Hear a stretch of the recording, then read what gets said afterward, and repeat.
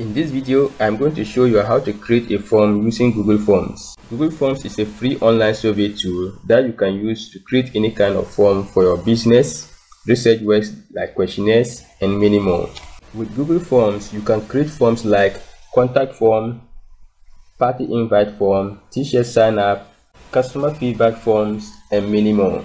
So in today's video, I'm going to be showing you how to create a simple form using Google Forms, and I will specifically show you how to create a contact form using Google Forms coming up.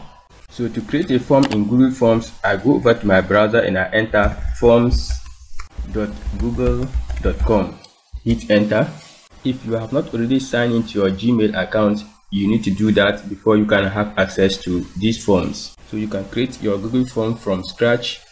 You can choose from a template, and if you need more templates, you can go over to template gallery, and in here you have so many forms templates. You can create personal forms like contact information, t-shirt sign up, or event registration. You can even go ahead and create a job application forms using Google Forms. But for this tutorial, I'm going to show you how to create a simple contact form, and I'm going to go ahead and use contact information right here. So I click on it, and this is how our form will look like. You can go ahead and customize it the way you want. But before I start changing the fields, I want to customize my header as well as my colors. To do that, I go over to customize theme. Then in here under header, you can choose an image for your header like we are seeing here. So I go ahead and click on image uploaded. From here, I can choose any image under these themes. Currently, we are seeing work and school. You can also go ahead and upload your own image by browsing, or you go to an existing photos you have already uploaded to Google Forms. So for this tutorial, I'm going to go ahead to themes, and I'll choose any of these images. So I'll go ahead and choose this. Then I click on insert. The image is inserted, and the theme color, you can go ahead and change whatever color you want. You can click on the plus icon to choose any color of your choice. Awesome. Then you go ahead and click on add to have your color in there. Perfect. You can also choose some background colors. I'll select this. Perfect. Or that. I'll go ahead and use this. Then in here you can give your form a name. It is using contact information. I can say contact us. And then form description, I enter get in touch with us.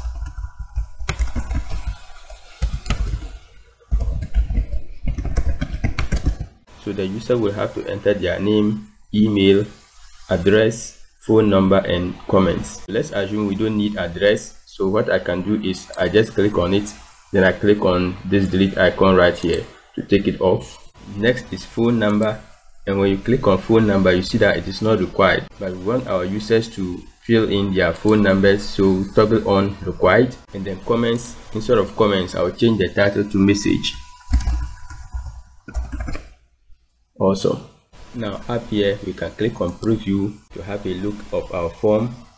Perfect. Now let's take our form further by adding our services so that our users can choose from whatever service they want. So I'll exit from here.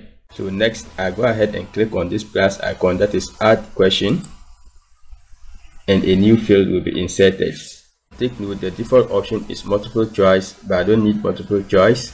So I drop down the arrow. I'm going to go ahead and use drop down so that my user will have to drop down and choose from a list. So the title, I enter services. Then option 1, I go ahead and enter website design. Option 2, I enter digital marketing. And finally, content writing. So these are the 3 services I offer. I'll go ahead and make it a required, and I don't need it down here, so I'll hold here and drag it on top of message. Perfect. Now let's take a look. Awesome. So users can go ahead and drop down this arrow and choose from this list. I exit from here. Next I go over to settings, and since we are not making a quiz, I'm not going to talk about quizzes. I'll go over to responses, and I'll drop down the arrow. Now in here, do you want to collect email addresses of your clients? If you want to do that, then you go ahead and toggle this on. and then send respondents a copy of their response. From here, you can go ahead and choose when requested or always. So depending upon what you want, you can also allow users to edit the content of their responses by toggling this on. And you can also go ahead and limit your responses to 1, but I'll not advise you to do this because your clients may want to send you messages over and over again. I just want to show you all the possibilities. So in this tutorial, I'm not going to collect emails, so I toggle this off. Going down, you can also go ahead and set up some default settings. So under form default, you can just toggle on collect email addresses by default, and also go ahead and mark all your questions as required, but I'm not going to do this. And I will also toggle on collect email addresses by default. So that's it, my form is done, and you can go ahead and send it to your clients. So in here, you can send to your clients by specifying their emails right here, and also go ahead and include the form in the email. You can also send the link to this form by clicking on link icon right here, and you can go ahead and grab this link by clicking on copy. You can also go ahead and shorten your URL so that you get a short link of your Google form, or you can go ahead and embed this on your website.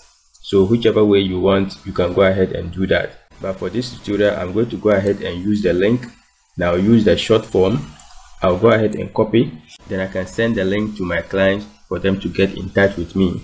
So let's go ahead and test out our form. I'll open it up in a different browser, and I need to sign in order to fill this form. So I'll just choose this email. So this is how my form will look like. So I'll just go ahead and fill it up.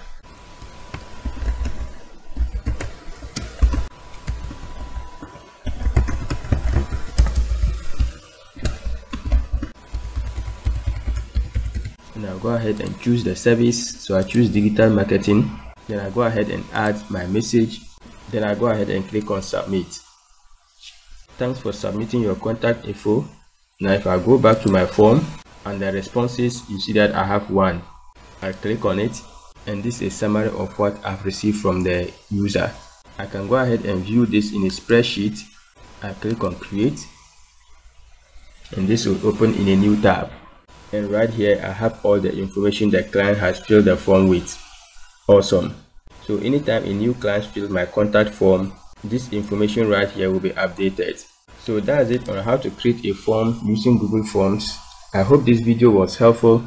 If you found value, kindly hit the like button, subscribe, and also enable the notification bell so that each time I post a new video on this channel, you'll be the first to know.